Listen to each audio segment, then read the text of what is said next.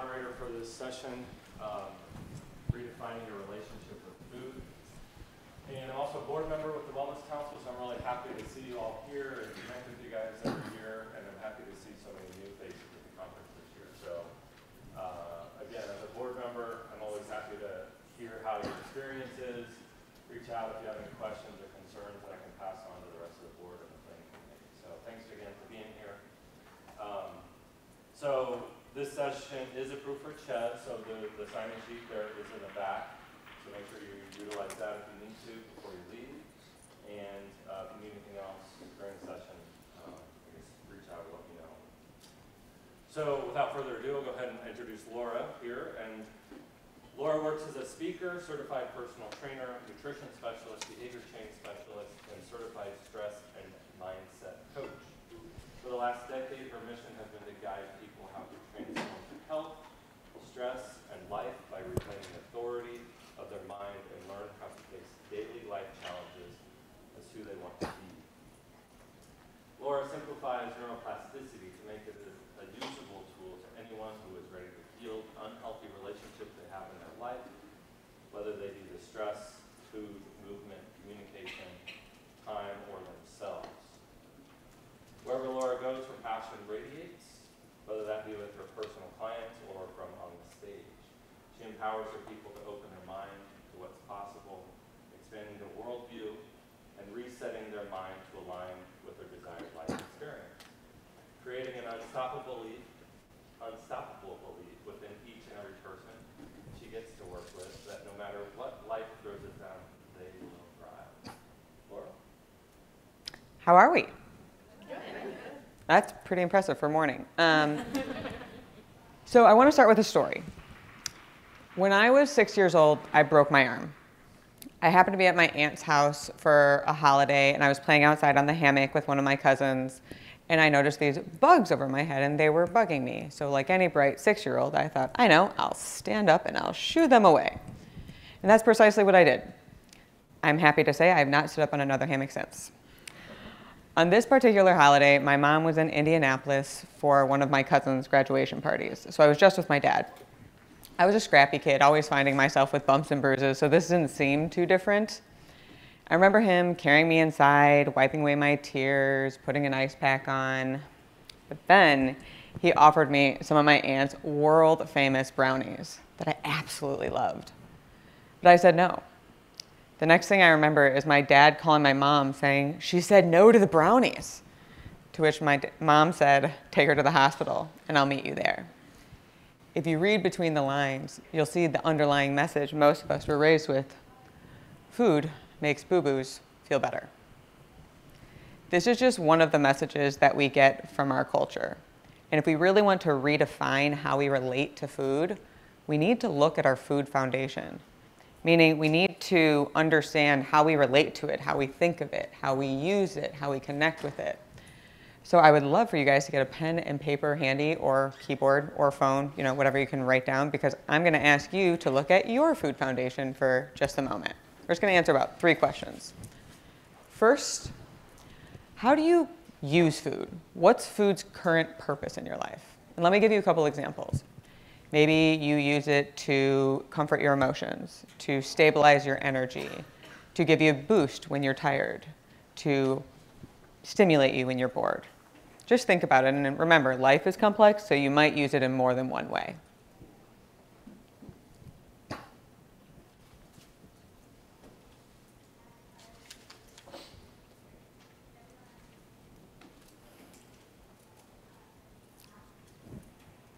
Second question, what are the life circumstances you experience that make you have an unhelpful or unhealthy relationship with food? Be that you're having a really long day and you opt for convenience instead of health, or you're really exhausted and you go to sugar for that quick bump. Again, just examples, but just think about it.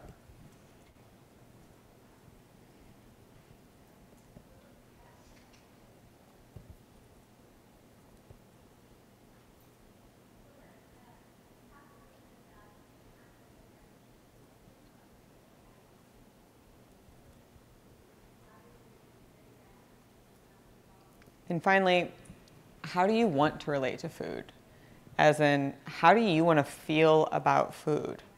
How do you want food to make you feel? How do you want to be able to support your relationship with food when life gets hard and when life is easy?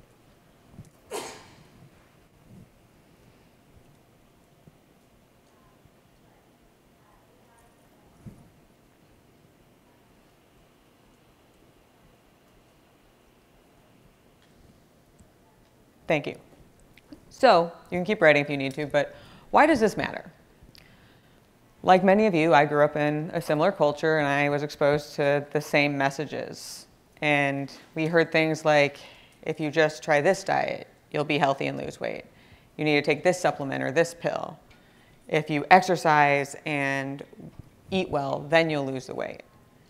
If it were as simple as the messaging suggests, we wouldn't be dealing with the health crisis that we're currently facing.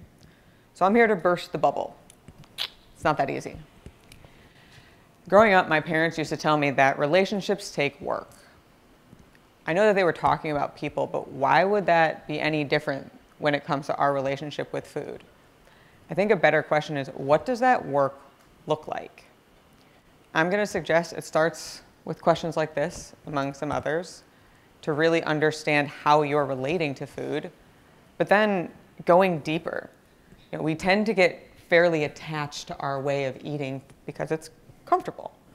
But if we want to redefine how we relate to food, we need to be open-minded. We need to be able to experiment, to try different foods to see how all that makes us feel to begin with, right? So in order to do that, we need to take a deeper look at how culture kind of influences us and manipulates us more for their bottom line rather than our waistline. So I'm going to dig a little deeper into the impact our relationship with food has on our life, how to nourish all of our mind and body hungers, and how to redefine your relationship to be empowering. But first, let's play a game. I'm going to say some common foodisms, and if you've heard of them, I need you to raise your hand. And this is what a raised hand looks like, not down here, okay? Ready? Comfort food. Thank you. That is great. Thank you, guys. I was going to say, we've all heard of that one. Clean plate club. You can't leave the table till your plate is clean. Yeah. All right, one more. We'll see. You don't get dessert unless you finish your veggies, AKA dessert. Wow, okay, we've heard all three. So these are only a few of the hidden messages that influence our relationship with food. Where do they come from? Largely from society and our parents. For everywhere we look, from TV, magazines, all over social media, commercials, our relationship is being influenced. There are hidden messages within the advertisement. I think we can all agree from the slides, what they're trying to say is women are supposed to be thin and real men eat meat.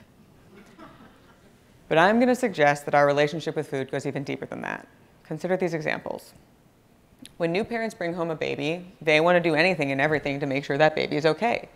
So when the baby starts to cry, they'll put it down for a nap, change a diaper, or give it food. Makes sense?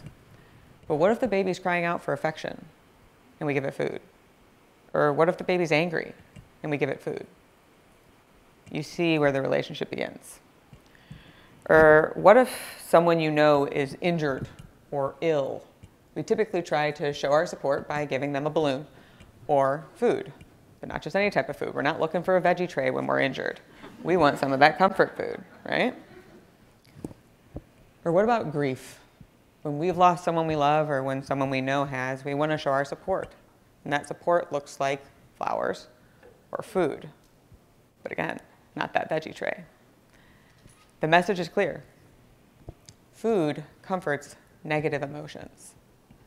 The problem with this understanding is it creates a mindset that influences us to lean towards food when we feel angry, stressed, scared, anxious, or any of our other uncomfortable emotions. But those are the emotions of daily life. So a better question to ask is our relational challenge with food or with our emotions? The relationship between food and our emotions is so interwoven that the purpose of food has all but disappeared in our modern culture. It's become more about filling us up rather than fueling us. So I need those hands one more time. If you're confident, like 10 out of 10, in your ability to recognize what your emotional needs are, notice when one is lacking, and know how to satisfy it, up here. Look around. And my hand's demonstrating, I'm down here too. I'm with you guys. The reality is, so much of our culture lives in a scarcity mindset. For those who don't know what a scarcity mindset is, ultimately, it speaks to us not believing that there's enough in this world. The thoughts look like, I don't have enough time, there's not enough money, I'm not successful enough, I'm not thin enough, fit enough, not good enough, you get the idea. At the heart of a scarcity mindset is lack. Now, as we just demonstrate, sadly, most of us don't know how to feel emotionally full. And what our uncomfortable emotions really symbolize is lack. When we're stressed, it's a lack of safety. Uncomfortable is a lack of experience. Bored, lack of stimulation. Because we don't know how to fill our emotional needs, we go to food to fill us up. But that's not the purpose of food. Food's purpose is to fuel us, not comfort us. It's when we lean into the comfort that we end up getting ourselves in trouble. So let me tell you a story to illustrate this a little bit better. Not too long ago, I moved across country. I was in my first and hopefully only global pandemic, started a business, and bought my house. So as you can imagine, Stress and I were besties at the time. So I found myself doing what I do best, indulging in these delicious macadamia nut turtles from Costco. It wasn't but 2 weeks later that I looked in the mirror and I heard an old familiar voice. Ugh, you look so gross, you're so fat. Upon reflection, I had a revelation. New house, new business, new state, new pandemic. These were all unfamiliar stressors for me. But sadly, body shame was quite familiar. I was feeling a lack of emotional safety, and I was using food to try and make me feel full. For at some point, my brain understood if I'm stressed out, food's there to put me into a different stressed out position, one that I'm more equipped to manage. What this story illustrates is another element of our relationship with food. Our brain will subconsciously take self-sabotaging action if it provides some sense of perceived safety. Now, for reference, I'm not talking about physical safety, but psychological safety. As in, your brain has taken that path so many times, the neurons have fired and wired together, that it knows you will survive this stress. So the pattern my brain has witnessed is me being exposed to excessive stress, going to food, and surviving it. So an element of my relationship with food is I always have to be mindful of when I'm feeling stressed, because sometimes the first thing I notice that tells me I'm feeling stressed is a sugar craving. That's also what I notice when I'm feeling tired sometimes. So sometimes cravings are about sugar for me. Sometimes they're not. We've all been exposed to different stressors in our life, and we've all had to adapt and learn different ways to protect ourselves. But some of those protective mechanisms aren't actually helpful as adults. They actually work against our desired goals. For example, I have a client, I'm going to call her Jane. And Jane wants a boyfriend, but she thinks because of her weight, that's why she can't get one. So I asked her what she would blame if she had her ideal body. She said she didn't know, but thinking about it made her uncomfortable. So I asked her, how is keeping her current body helping keep her safe? She paused and thought about it, and then she broke into tears because she realized if someone doesn't want to date me because my body, they're the jerk. But if someone doesn't want to date me for me, that's who I am. I don't know if I can survive that state of rejection. So she was subconsciously eating more to protect herself from having to feel that rejection. Like I said, it's when we lean into the comfort that we tend to get ourselves in trouble. We really need to reacquaint ourselves with food as fuel. So I ask again what the source of our relational challenge is. Is it with food or our emotions? For so long, we've been conditioned to think of food in a specific way.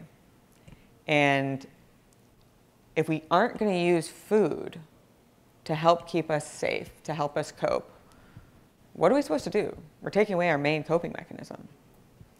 Well, our body has all different types of needs. Another way of phrasing that is our body has all different types of hungers.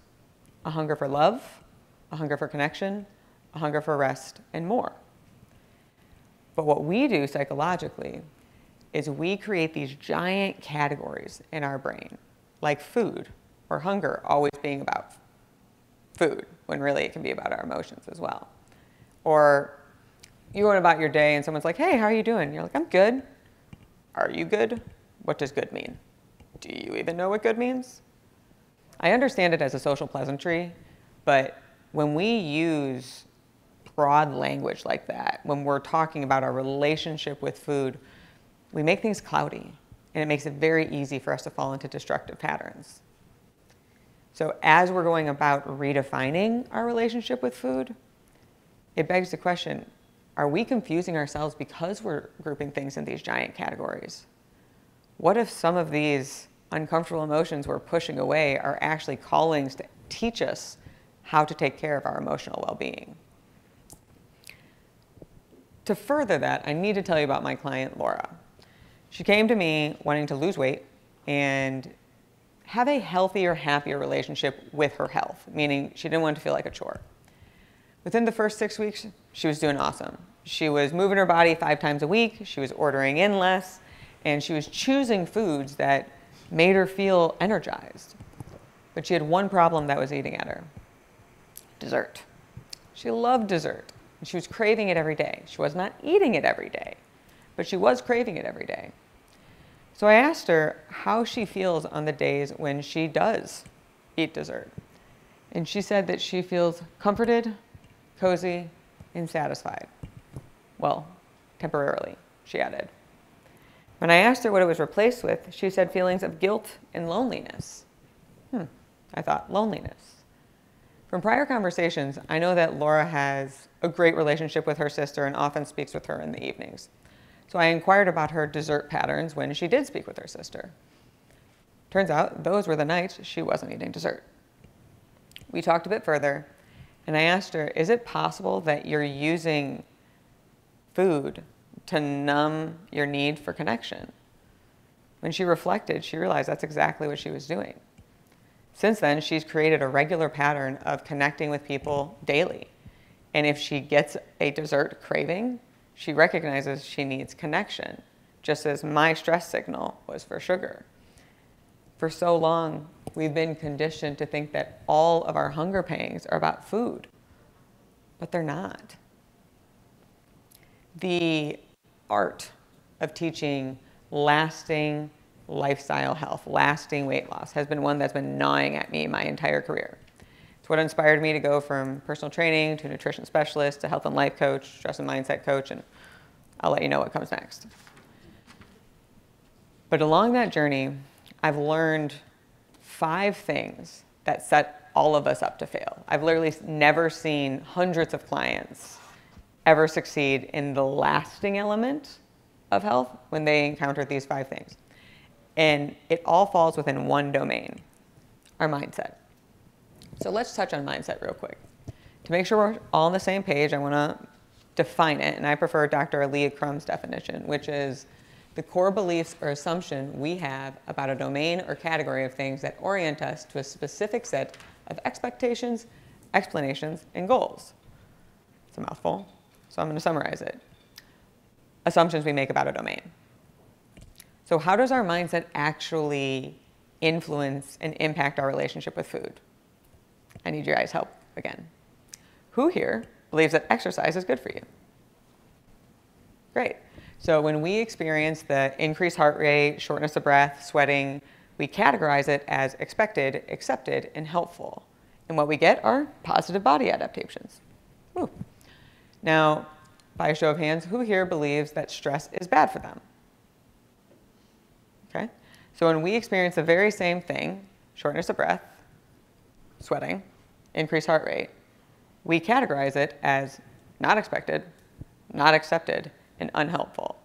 And what we get are the negative body adaptations. But what's ironic is we're technically more physiologically stressed when we're exercising. So what accounts for the difference in how our body responds? Our mindset. What we're believing. When we believe something, the same exact signals are good for us, we dilate. When we believe it's bad for us, we constrict. Or let me give you another example. Not unlike many other young children, I did not like healthy food growing up. I'll be honest, I was a brat. I'll take ownership for it. And my parents used to say, you decide what you like before you put on your plate. Not to everyone, but just to me. Don't tell them they were right, but they were right. I would subconsciously make up my mind that I wasn't going to like something. I would take it like a pill with milk, again, bratty. But fortunately, along my journey, I was fortunate to have some friends who tricked me. They made a healthy meal and didn't tell me it was healthy until afterwards, and I liked it. And it made me curious. It made me willing to experiment with healthy food for myself. Was it that I didn't like healthy food? Or was it that my parents' cooking skills are just not, to this point where they know how to make healthy food taste good? Turns out the latter is true. And I've actually had so much fun in my adult career. It's like a game of how healthy and tasty can I make healthy food? So how does that actually affect my relationship with health? Well, before, when I would go to restaurants, I wouldn't even look at salads or anything on the healthy side. I would go straight to pizzas, right? Now, I still enjoy pizzas, don't get me wrong, I'm human. But I actually like eating the healthier foods because I know it's taking care of myself and it feels good. So what I hope I'm illustrating is that our mindset predetermines how we're going to experience something. So when we're believing whatever we're believing about food, it's going to influence how we relate to it. So those 5 beliefs I told you about, do you want to know them? What? Yes. Oh, okay. I'm sorry. Couldn't hear you. The first is willpower. We falsely believe we have to power our way through, use discipline, keep going. The problem with this is it works until it doesn't. And this is kind of random, but it makes me think of something that I read about David Blaine. And for those who don't know who he is, he's an extreme performance artist. He's known for things like being buried alive for 7 days and submerging himself in an ice block for 72 hours. As extreme as that is, that wasn't what I found interesting. What I found interesting was his pre and post stunt prep. Before a stunt, he was insanely disciplined. He would match his breath rate with his walking pattern. He would be intentional about what hand he picked up food or drinks with. He was meticulous. But after, he couldn't get himself to do anything. He couldn't wake up when his alarm went off. He couldn't brush his teeth. He couldn't eat well. He couldn't do anything. He always gained weight. And there's a reason why his stunts were so far apart. So why? How can someone go from so meticulous to having no discipline and willpower whatsoever? Because he had exhausted his willpower muscle. And we do much of the same. I've worked with lots of brides, and we talk about habits. I think that they're going in habits. I'm not in their brain, so I can't really confirm that. But once they get to the actual wedding and after, all they get back is shame, judgment, and disappointment because they loved how they felt, so they wanted to continue it, but they didn't realize they were just willpowering their way through it, and that muscle has no juice left. Willpower is a Band-Aid. It's not a solution. Then there's a diet mindset. I'm going to be honest, I don't like this one. This one bugs me. It doesn't make sense. If you do anything for a certain amount of time, you're going to get a specific benefit. And when you stop doing it, the benefit goes away. Diet suggests an end date. So how do we expect ourselves to have sustaining weight loss if we're just dieting, next diet, that diet? You get the point. According to the Health Coach Institute, 98% of people gain the weight back after diet within 6 months. 98%. Diets, if anything, we can use them as guidance. This is a great way to build your plate. Here are some healthy foods. And learn how to integrate that into our lifestyle routine to get those results as well. If anything, Diet mindset is willpower with a different name, which takes me to the transactional mindset. This also works hand in hand with the first two. And we normally experience it as a lack of motivation or giving up on our journey. It sounds like if I do blank, then I'll get blank. If I exercise and eat well, then I'll look and feel the way I want to look and feel. No, it doesn't work like that. I'm not going to say we all have, but I know I have done that. I have seen countless clients do that. We get this idea in our head of what the journey is going to look like. We create expectations and we attach to them. And I've helped people lose weight from 0 to 100 pounds. And I'll be completely honest, none of them had the journey or the visual appearance that they thought they'd end up having at the end. Transactional mindset, it's setting you up to fail because it's not an exchange like that when it comes to our health or our food. The lack of acceptance caught me off guard. I was very much a trainer of like, no pain, no gain. And then I went on this like weird spiritual holistic journey when I became a coach. It's been awesome. But I'm gonna quote Dr. Susan David to help people understand what acceptance is because her quote blew my mind. It's from her book, Emotional Agility.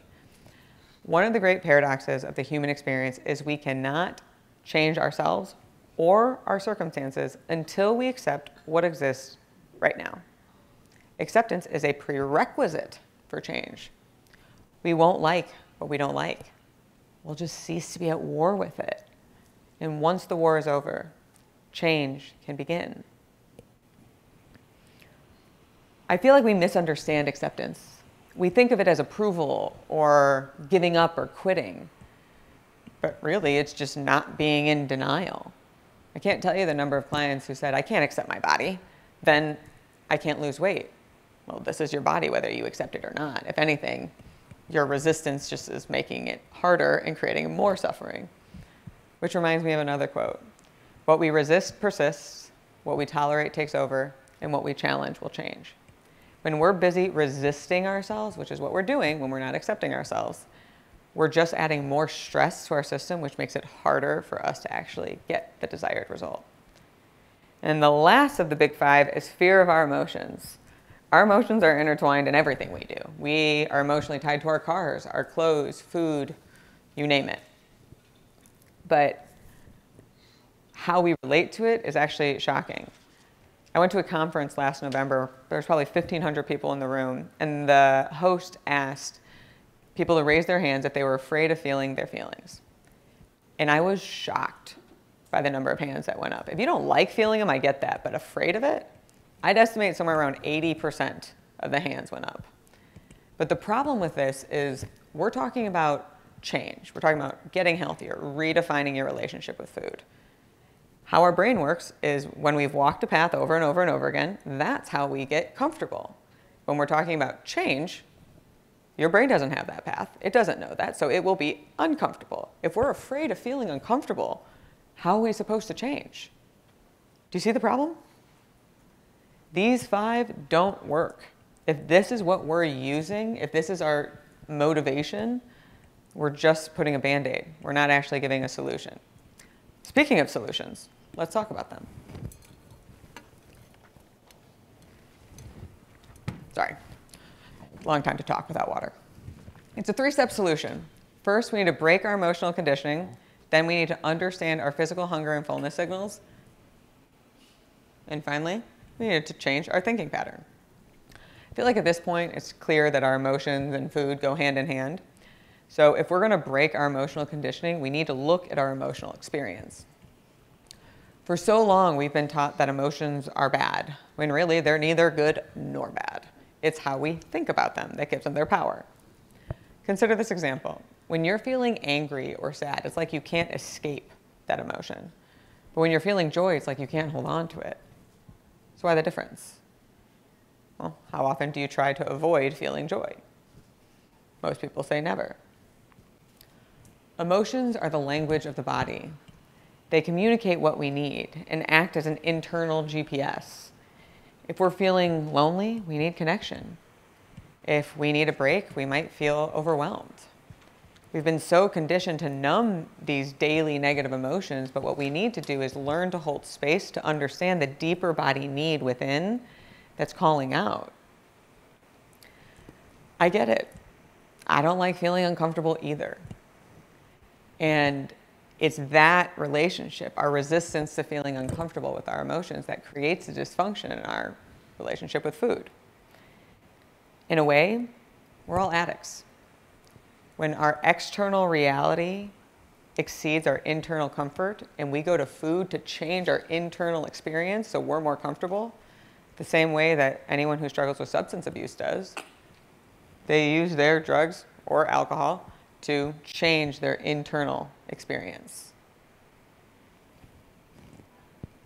I'm not good with this stuff, so I don't know what's going to happen. Click. All right. Well, okay, sure. We're just going to keep rolling. What we need to do instead is look at our emotions in a different way. And if anything, this is an example of the first step of breaking your emotional conditioning, which is not running from the discomfort. We need to build our resilience to these uncomfortable emotions and understand that within them, they hold valuable data. You don't have to enjoy them or like them, but your joy or pleasure actually isn't going to change whether you experience it. We're going around resisting an inevitable part of life only to create more suffering. And we're back. Only to create more suffering within ourselves. We have power there. We don't like to suffer. We don't need to suffer. If you ask me, it comes down to choice. We can choose to be brave enough to face the uncomfortable emotions that we're experiencing, which will build our resilience, our capacity, our skills, and I don't know if this one matters as much, but boost our joy in life as well. Or we can continue to hide from these uncomfortable emotions and remain victim to them. But keep in mind, not choosing is also choosing. So what that means is we need to learn to become comfortable with the uncomfortable. The good news is we misunderstand our comfort zone. We typically think of it as a concrete box, but really it's quite fluid. Think about when you start a new job. You want to do anything and everything to, excel, show you're valuable, but it's uncomfortable. Even if you have previous experience, it's a new spot, you don't know what your daily things are. But after a couple months, you start to get the hang of it, and after a few years, you could pretty much do it in your sleep. But wasn't this uncomfortable? So what changed? Experience. The only difference between what we find comfortable and what we find uncomfortable is the amount of experience that we've had. To that point, I could similarly call our comfort zone our experience zone and our discomfort zone our inexperience zone. If you remember what I said earlier, we give our emotions power based on how we think about them. And when we're avoiding them because they're uncomfortable, all that really means is we need to have a little experience so that they're not as uncomfortable. What I find the most ironic about all of this is our emotions are in the part of our brain called the amygdala, which is located in our limbic brain. And our limbic brain is nicknamed the motivational triad, meaning the purpose of our emotions is actually to motivate us. We're just so bogged down with the discomfort that we're missing the motivational message within, and we're just leaning on self-sabotage. But if we can practice sitting with these uncomfortable emotions and stop rushing to results, we can actually set ourselves free. So as you go about redefining your relationship with food, understand that sometimes it's going to be messy, but you have to allow yourself to sit in the discomfort to expand your current state and heal. Quick survey. Who here prefers sunny days to rainy days? Sunny day people? All right, where are my rainy day people? I know they exist. Thank you, guys. Let me ask my sunny day people a question. Do you think you'd be able to appreciate the beauty and warmth of the sun had you never experienced the rain? I'm getting a lot of these. So no. The same is true with our emotions. What we don't realize is when we try to numb or avoid our uncomfortable emotions, we also limit our experience of joy, happiness, and peace, to name a few. So as you go about expanding yourself, your resilience, your relationship with food, understand you're doing so, and you're going to get a better experience of your positive emotions. So what does breaking your emotional conditioning look like in real life? Let me tell you. I'm a daddy's girl through and through. And if you could not tell, that is my father. And if you ever met him, you would understand. He is the greatest. But unfortunately, my dad does not have the best health.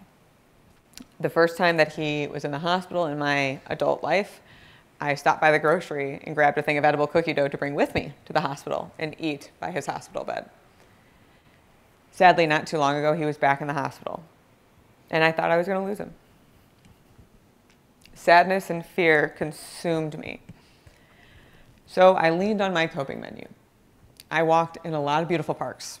I journaled until my hand hurt. And I meditated as much as I could. It was 3 days later that I found myself in front of a Cold Stone. I came home with my pint of ice cream, ready to emotionally numb out. I had about 4 bites, and then I threw it out. And when I got to the couch, my husband's like, "Why did you just throw out ice cream? That's silly." And I told him it wasn't working. Naturally, he's confused because how does ice cream not work? And I had to explain that I wasn't actually wanting the ice cream. I was just looking for a break from the sadness that had been consuming me.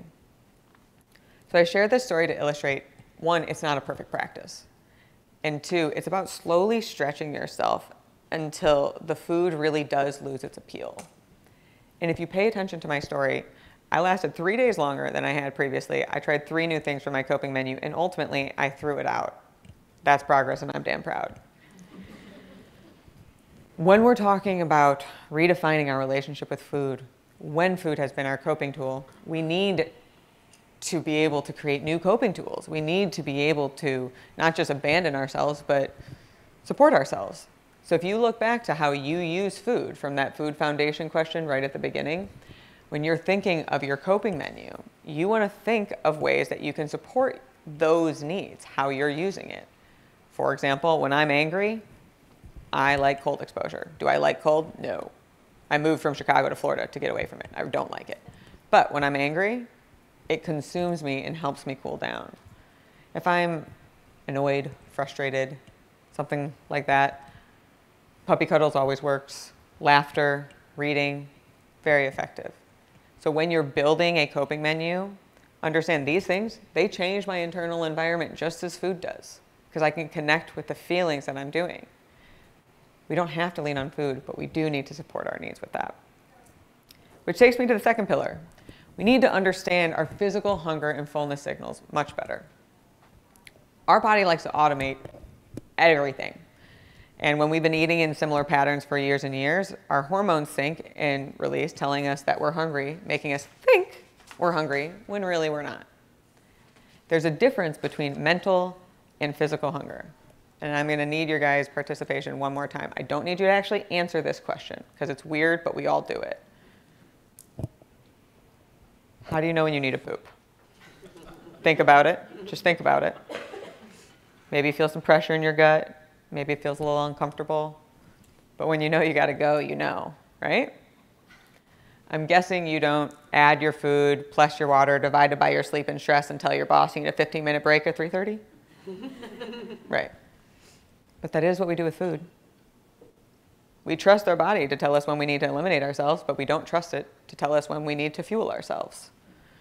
By a show of hands, who here has ever experienced a belly growl?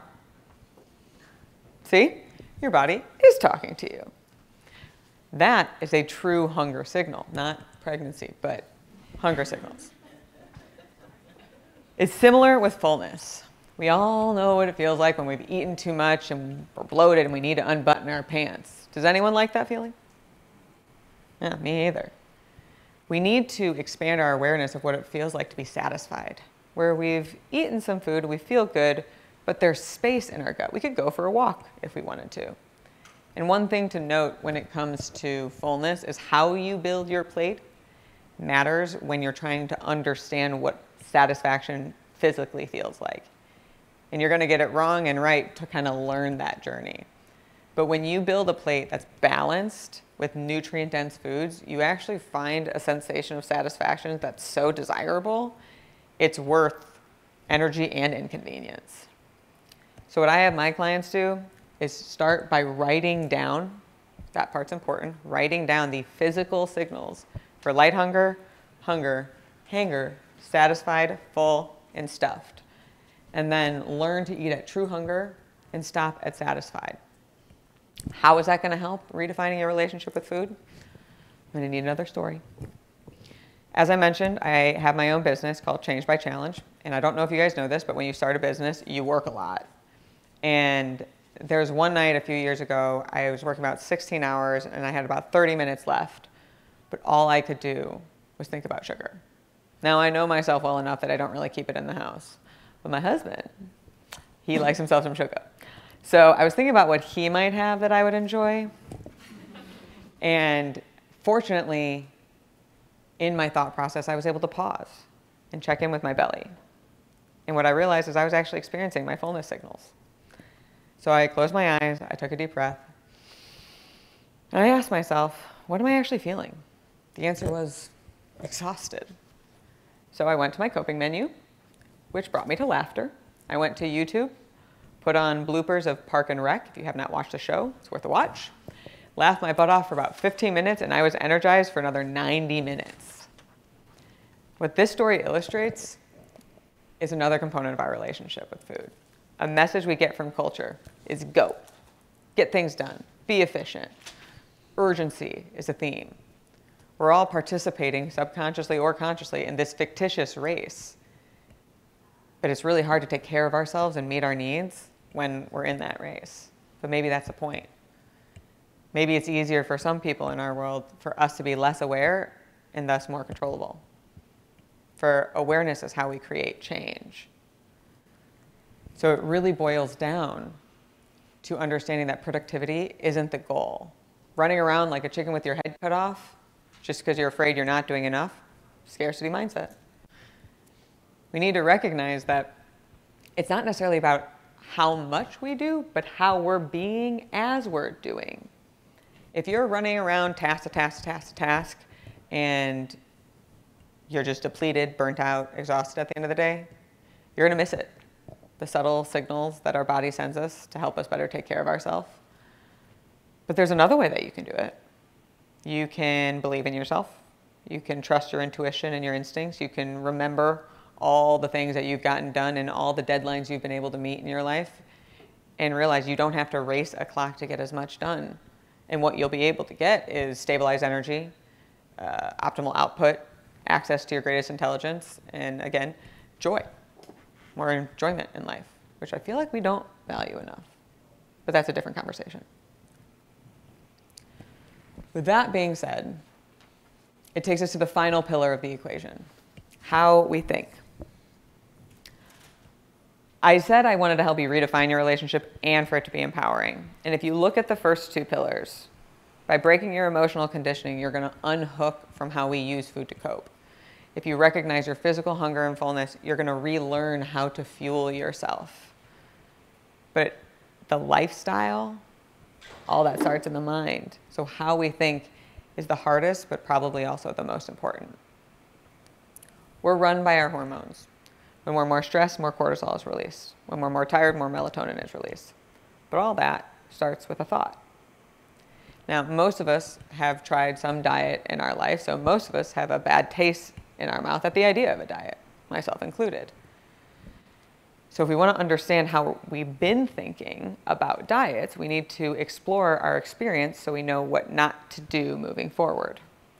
When we have thoughts like, I can't eat this, I shouldn't have that, I have to have the salad, just icky. It makes it feel like a chore. And I haven't liked doing chores since I was I've never liked doing chores. Actually, I still don't like doing chores. Not only is the thinking unpleasant, but it leads to the inevitable binge. It creates the rebellion in us. So let me be clear. I'm not talking about another diet. I'm talking about a completely different way of relating and thinking about food.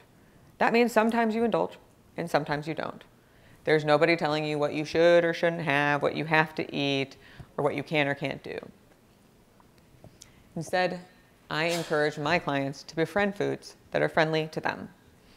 Let's say you like cheese, but cheese might not always be super friendly to you. Maybe you and Cheese don't hang out every day. Maybe you guys are more of weekend pals. It's not that you can never have it. It's about understanding how it makes you feel and choosing when you're okay to feel that way.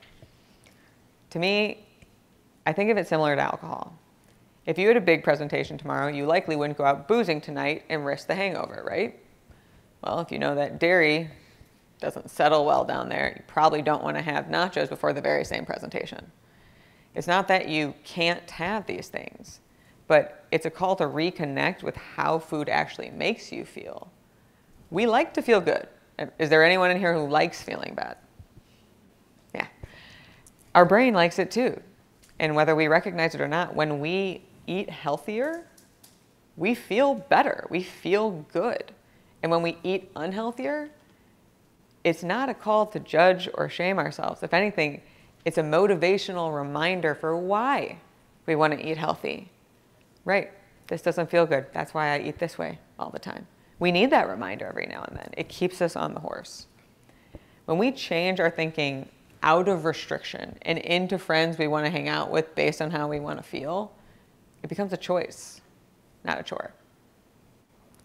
Now, before I kind of wrap things up and give you guys space for questions, there's one more really important thing I need you to understand. But hold on.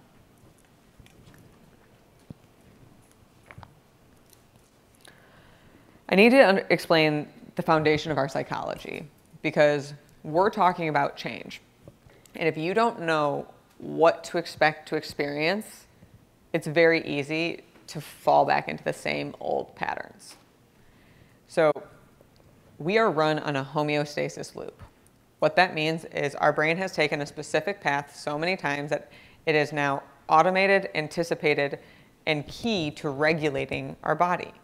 And once we've taken it enough, our brain conditions our body hormonally, and then our body keeps our brain hooked on the same pattern of being.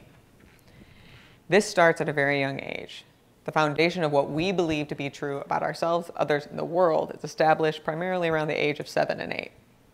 Then our mental filter wakes up. The mental filter's main purpose is to weed through all the information we gather and select specific information. But how does it choose what it absorbs? It's based on what we believe. Meaning we live in a reality where our beliefs create our experience, and our experience, filtered through our mental filter, confirms our beliefs. And that provides the brain with a feeling of safety. So if you're trying to stop emotional eating at the end of the day, but you also have a belief that you're not good enough, you will subconsciously crave food every single night, continue the late night eating to provide evidence to your brain that you're not good enough. It's twisted, I know, but our brain cares about survival, not pleasure. And that's just the first loop. The second loop brings us into our thoughts, feelings, and hormones. So after our belief and mental filter loop is created, then it will start to promote thoughts. And every time we have a thought, we get a feeling. And every time we have a feeling, it releases an energy that causes a hormone to secrete. And as we practice being that person over and over and over again, that's when our body then gets addicted to that state of being and then gets our brain hooked on the same thing. Now that's a lot of science. I'm sorry for boring you, but here comes the important part, okay? Now I'm going to talk about the change loop because this is what you need to understand, what to expect to experience. Because our body is so automated and so conditioned and hooked on its normal patterns, when you are choosing to behave differently, you're going to be taking away something that our body's used to having, a specific hormone. So an alternative hormone is going to release, and that's going to make you feel uncomfortable. And then you're going to have some uncomfortable thoughts. And the whole purpose of that is to try and provoke you to get back on the homeostasis loop. So let me give you an example. When I was trying to break my stress addiction, I was working like 5 a.m. to 8 or 9-ish. I was trying to take a break in the middle of the day. What I felt, I would sit on the couch, try and read or watch one episode of you name it. I felt gravity. Like I truly felt like there was something pulling me back into my office. I would feel like there were spiders crawling out of my skin, and I would randomly break into a sweat. It was very, very strange. I'd hear thoughts like, you're not doing enough, you're going to fail, entrepreneurs have to work tirelessly, what makes you think that you can do this? If I wouldn't have known what I was experiencing was the change loop, I would have gone back to my office and kept working. And I did for the first 2 months that I tried to take a break.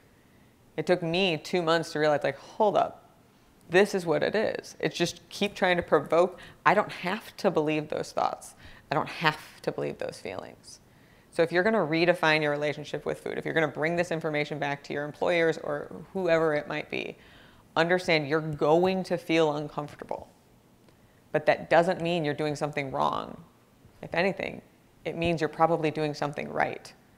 You have to be in your brain, being the authority of your mind, knowing who's talking. Is this the homeostasis loop? Or is this me truly trying to change? Make sense? So with that, let me summarize. There are hidden messages around food that have been following us around, influencing the relationship we've had with food our entire life. We were never taught how to translate the brain-body communication pathway. If anything, we were taught to use food to cope with uncomfortable emotions. To change that, we need to expand ourselves to become comfortable with the uncomfortable. That means allowing ourselves to experience our uncomfortable emotions and to be curious enough to find the hidden message within so that we can understand how to best take care of our true need rather than just numbing ourselves out. Don't leave yourself high and dry on this journey. You need to create a coping menu, and if we look at your food foundation and how you use food, it's literally a direct path to what do I need in that moment. If you can learn to satisfy what you need and expand your coping menu, you won't need food. Learn to tune in to what your true hunger and fullness signals are so that you can trust your hunger signals rather than wondering if your brain's just manipulating you into coping. And finally, boo chores. Think about food differently. Befriend foods that are friendly to you. Choose what foods you want to eat based on how you want to feel. With that being said, I know that you guys could have chosen anywhere to go and listen to someone, and you guys came and listened to me. And I want you to know I really do appreciate your presence, and I appreciate how involved in all the arm raises that we got in there. So thank you for listening. Does anyone have any questions? Well, if you do, there is a card for most of you. If the people in the back don't have them, there's some extra ones up front, or there's these places that you can find me and contact me. But I love helping people, so if you have questions or if you need anything, please don't hesitate to reach out. But thank you guys.